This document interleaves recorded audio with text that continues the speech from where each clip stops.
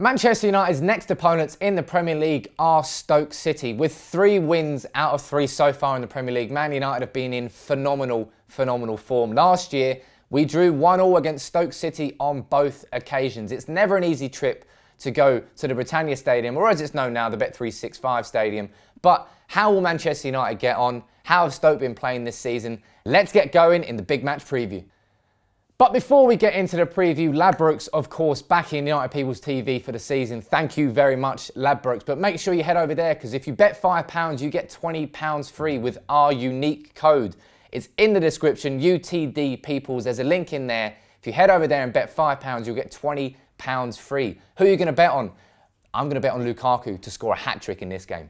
So Man United coming into the match off the back of the international break. First and foremost, no injury concerns for Man United from the international break. That is a big bonus. For someone like Phil Jones, who started the season so well, there were concerns that playing 2 games in the international break might cause him to break.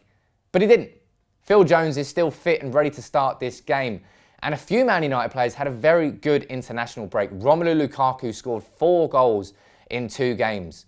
Fantastic from him.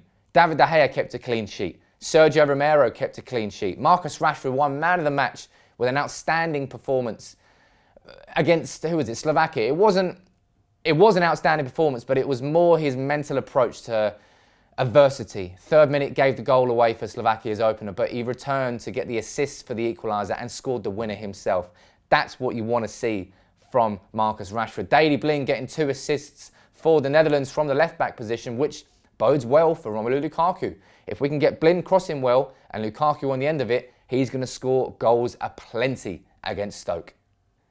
Now, whereas Manchester United have got 3 wins out of 3 so far in the Premier League, Stoke have tasted every flavour of the rainbow. They beat Arsenal, they drew against West Brom, and they have lost against Everton. Very inconsistent start to the season. Stoke currently sitting in 11th position. And for me, as a club, they're plateauing under Mark Hughes. They were going forward full steam ahead at the point where they were trying to get rid of the Tony Pulis football and then bring in this new footballing style of football, getting the ball on the ground and actually playing football, buying exciting players like Bojan Krkic, who's not even at the club anymore.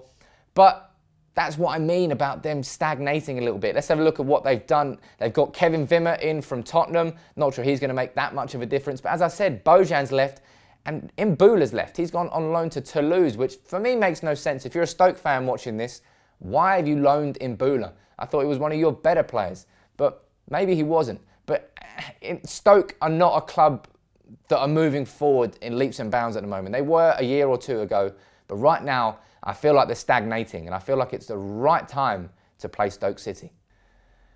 As far as team news goes for Manchester United, we could have Ashley Young and Luke Shaw back in contention to be part of the squad. Luke Shaw returning would be a huge thing, because for me, left back is the key weakness we have got in our squad currently. But let's see if he is too soon for him to be involved. Maybe we'll see him against Basel in the Champions League, maybe Burton in the League Cup, and maybe Ashley Young won't be involved at all.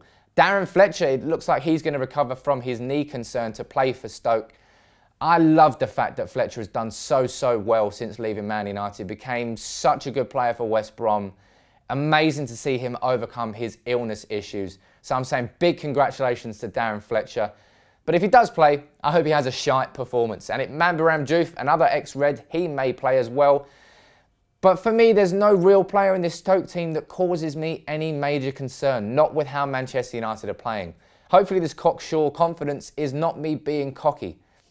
But I just feel Man United are looking too good at the moment to be derailed by a Stoke City side that haven't got any momentum in their sails, not with a win, a loss and a draw so far this season. But what's my prediction for the game against Stoke City? As I said, I'm feeling really confident at the moment, and I haven't felt this confident as a United fan in a long time. We've had individual performances where we've blown a team away, but then the following game we've had a dismal draw and the momentum leaves.